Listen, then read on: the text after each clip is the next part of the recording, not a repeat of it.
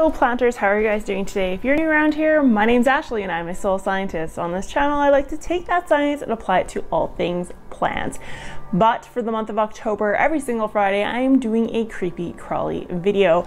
And in my creepy crawly videos, I'm talking about odd plants, all the way to things like the Dust Bowl, and just a bit of odd history when it comes to soil science and plant science.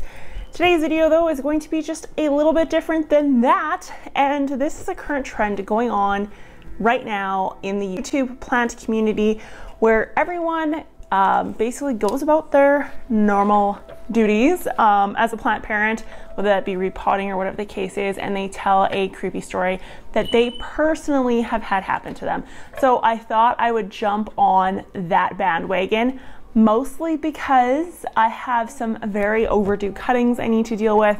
I even have some fan mail, yes, fan mail, thank you so much Susan for this, that I need to open, so I thought I'd open that on camera and just have a general talk. If this is something that you guys enjoy and you like having more of a Q&A sit down, uncut look at me just doing some household chores, then let me know in the comments below. I do not mind doing these videos at all. If you ask anyone that knows me personally, they will tell you I love to talk. So you're just literally feeding something that I already like to do in my spare time.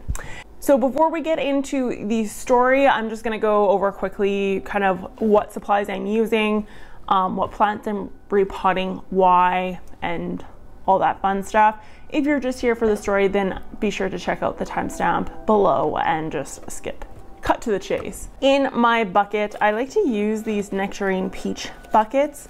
They have holes on the bottom, they have holes on the top, lots of airflow for my cuttings. And then I have vermiculite in the bottom here. I have about ½ an inch, and then just paper towel on the bottom so that the vermiculite doesn't fall out through these slits. I find that these containers are the perfect balance between humidity and airflow, so that's why I like to reuse these. If you can reuse plastic in any way, it's always obviously environmentally friendly and preferred. So this is a nectarine container that I do reuse. Then I'm just using regular pots. I do reuse all my pots as well. I do not throw them away, and I will be actually potting these into vermiculite and not soil. The reason for this is partially because I find soil indoors very messy, but the second reason for this is it is a lot lighter and fluffier. I find that the gas exchange and just kind of the air exchange between the roots is optimal when you're using vermiculite, especially when it comes to the philodendrons and the pothos that I will be repotting in this container. So that is what I will be using. And then as always with any of my potted plants, I will be putting in the nematodes. I'll leave a link down in the description for all this stuff, including the vermiculite, but especially this nematode formula. I'm gonna do a whole video on nematodes as an organic method for pest control.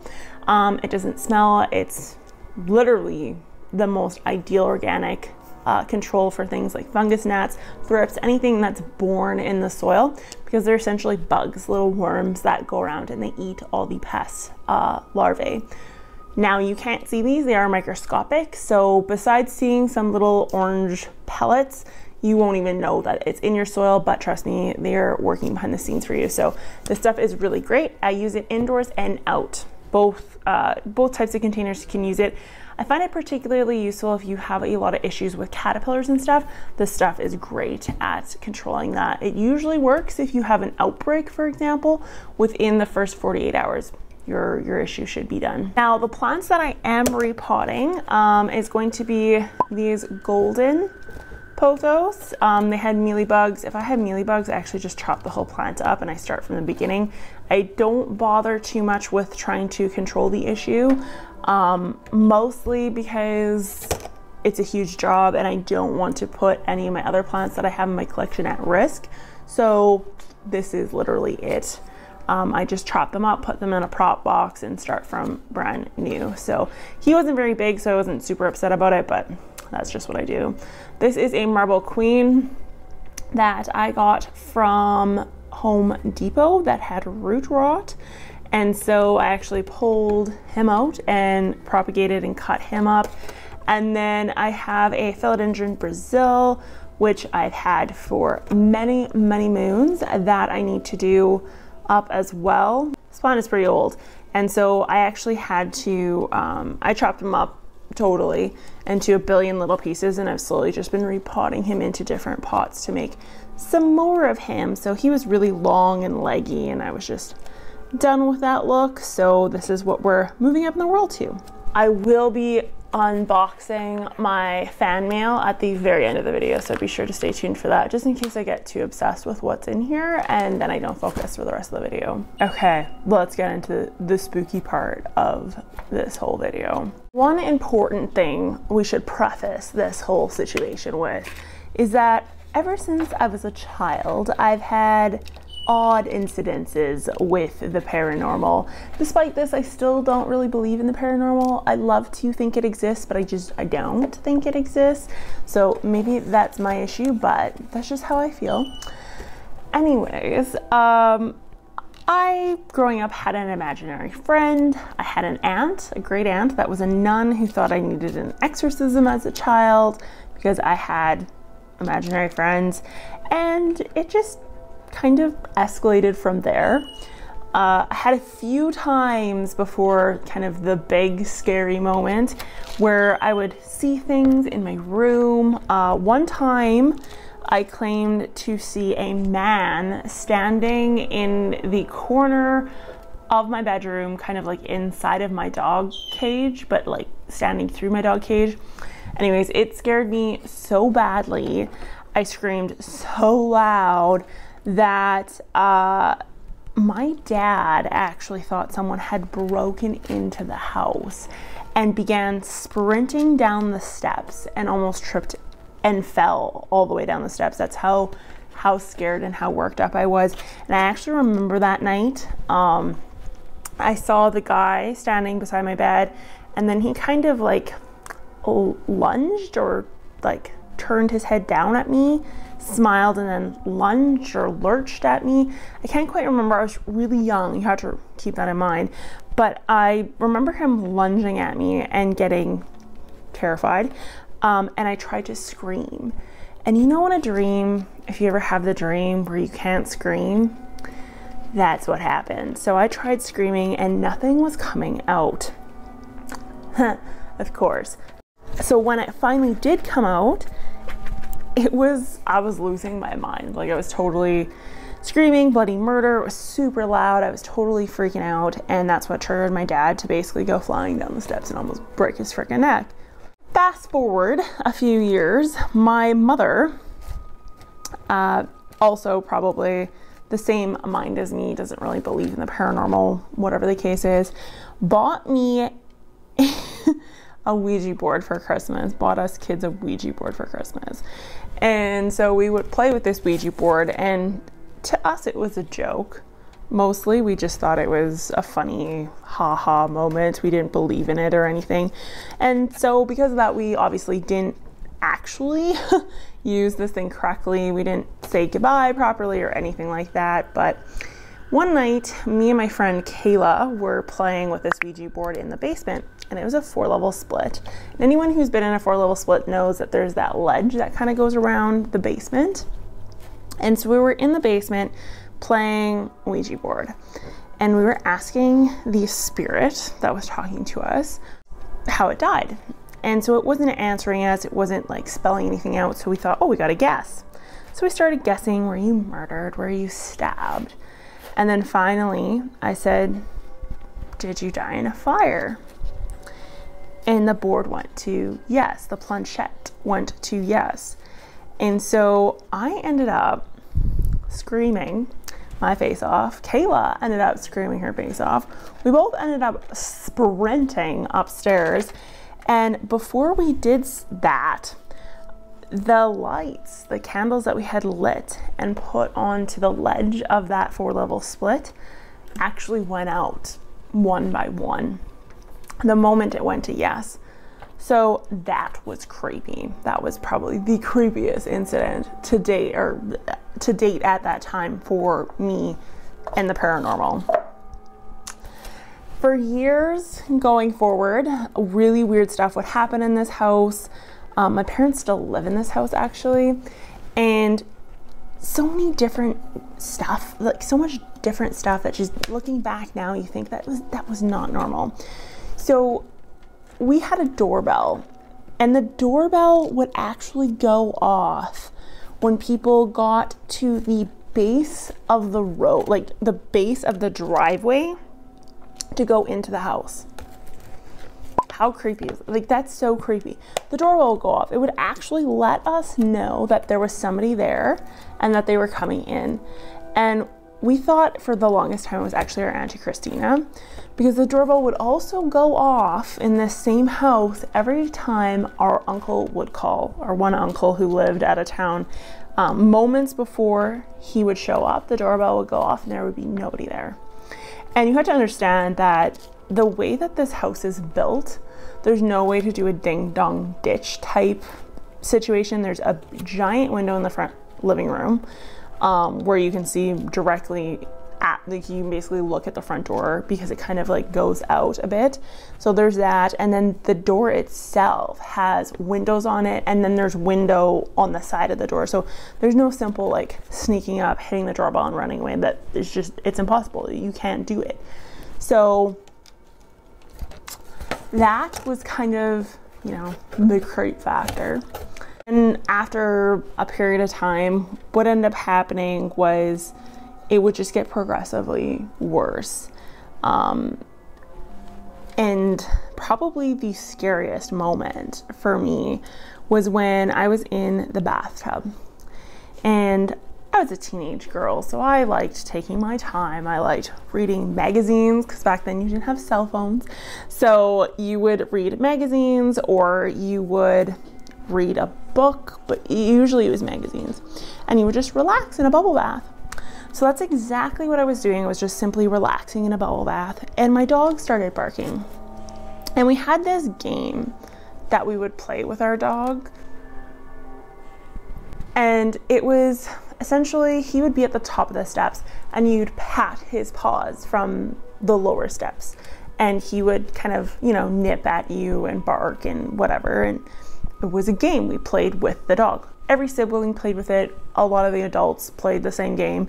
And so I thought someone was playing this game with him. It sounded like someone was playing with this game with him, but the only person home was my brother. And so it was getting to the point I was telling him to stop, stop, stop. He wasn't stopping. So I actually threw on a robe, got out of the bathtub, and went to go give him trouble. But by the time I opened the door, looked into the hallway, there was no one there except for Midnight, the dog. So I ended up walking down the steps to the playroom where he was playing on, I think, an Xbox at the time. And so I said, Morgan, can you stop bugging Midnight? Like, I'm trying to relax in the bathtub.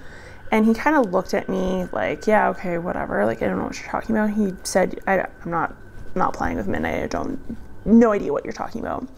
So I thought, okay, that's weird. He's just being a typical brother, and he's lying. So thought nothing of it, thought he was just being a jerk, and went back upstairs to make myself an iced tea to bring back to my relaxing bathtub time.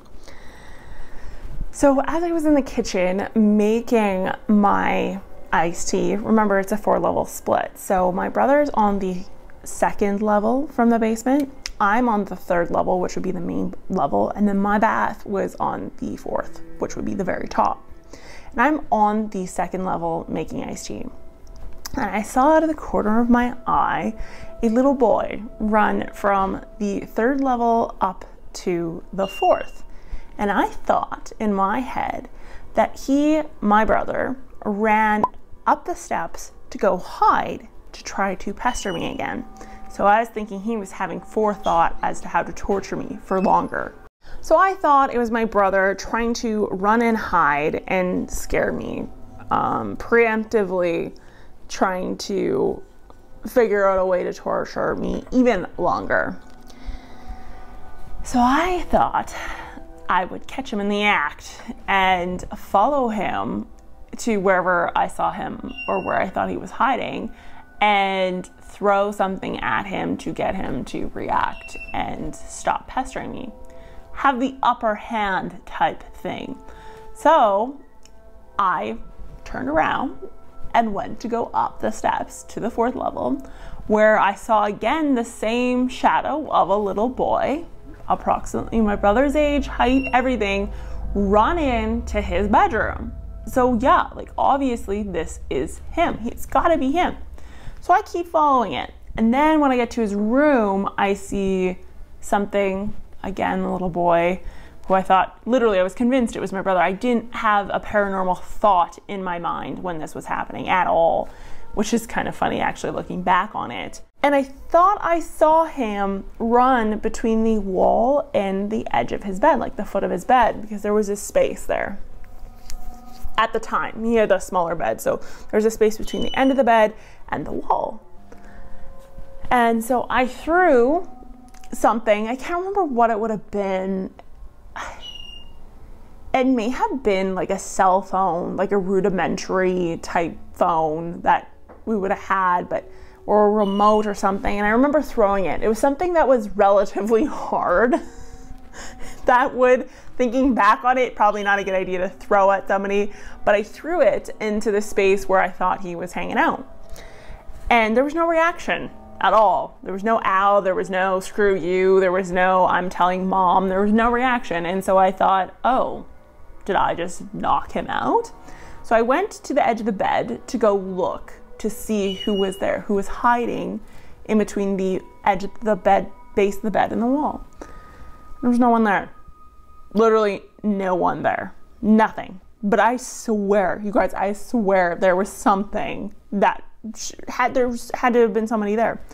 So I don't know if we're ridiculously brave as teenagers. We must be, because I don't remember being scared at that point or thinking anything of it. I just thought, oh, whatever. Whatever, who cares? And just went about my day and had my bath. And I didn't think twice about it. Looking back now, as an adult, if I saw that happen, I'd be moving. But back then, I just thought nothing of it. And it wasn't until, I'd say at least a week, if not longer, after that, I didn't tell anybody. I didn't tell my brother. I didn't tell my parents. I just thought my eyes were playing tricks on me and I was going crazy. Like, that was basically what my brain, the way I dissected it. But we were cooking supper and I was in the kitchen with my mom. And let's get real, I probably wasn't cooking. I was probably stealing food from her. And we were just chit-chatting. And I was telling her about how Morgan was being bad the one day and basically being a tattletale, saying how I thought he was pestering midnight, trying to get him to bark while I was trying to have a bath. And then I was in the kitchen making an iced tea and I swore I saw him run into his bedroom and hide between the bed and the wall. And my mom, I'm not even joking, stopped what she was doing, turned nearly ghost white, looked at me and said, "Your brother has been coming into our room in the middle of the night, crying, demanding to sleep in bed with us because he keeps seeing a little boy run into his room and run in between the foot of the bed and the wall." I am not shitting you. I didn't tell her. She didn't tell me. We didn't even have stories collide until that moment. And I started crying. And I thought, no, you're joking, Mom, you're lying. She's like, no, Ashley, I'm dead serious. Ugh. Anyways, it never happened again. I never saw that little boy again. Nothing of that nature. However, I know my grandparents, my sister and my parents are probably all watching this right now, but they can attest to the fact that the moment I moved out of the house, I took the Ouija boards and whatever else, and they haven't had anything weird happen in their house since. Like, nothing weird has happened in their home. However, for me in my house, I don't notice anything weird, but my family has said that they get an odd feeling in this home sometimes, and that they think whatever was in that house actually followed me here or is living in this home. But like I said, I've never to date had anything heavily bizarre happen in this home. I haven't even had I just haven't had anything that's sent off any sort of alarm bells for me. People who come in here say it gives them an uneasy feeling. And I don't know if that's just because they think I have stuff following me around. I'm not sure. But yeah, that is my life experience with the creepy crawly side of the world. As long as it's welcome here, he can chill out if he wants to. If he did follow me here, that's cool. I'm cool with it. Just don't touch my plants. That's all I care about. You can chill out. I'm not gonna kick you out. It's cool, but just, you know what I'm saying? So I hope you guys like that story. Let me know if you guys have any ghosts, or if you even believe in it. Do you believe in ghosts? Even though I just told you that story, I still don't believe in ghosts. Is that weird? I would be the greatest ghost hunter on the face of the planet, because I just would not react. I would think everything's fake. I would think everything's somehow just energy transfer. I don't believe in spirits. I don't believe in any of that stuff. I want to so badly. Don't get me wrong. I want to believe in that stuff. I don't. I just can't convince myself that it's absolutely 100% for sure real. That's just me. But let me know if you guys have any ghost stories, or if you have any weird things that have happened that have just made you question, oh, that was odd. That was definitely not in the plan. Oh, I'd be interested to hear what you guys say. So let's open Susan's mail. I'm super excited for this. So Susan doesn't have, correct me if I'm wrong, Susan, but you don't have any social, you don't have Instagram, Facebook, nothing like that. So she actually emailed me, because there's an email on my YouTube channel that you can email me on, asking for my address, because she wanted to send some fan mail over. So thank you so much, Susan. This is crazy. You're going down in history as the first person ever to send me any sort of fan mail. So thank you a ton. Make sure you guys say thank you to Susan in the comments as well, because I think my reaction to this is going to be extraordinary. So Susan lives in Alberta. I'm in Saskatchewan, so it had to travel an entire province over, but it actually didn't take that long. Me and Susan were talking about this. It was pretty fast. So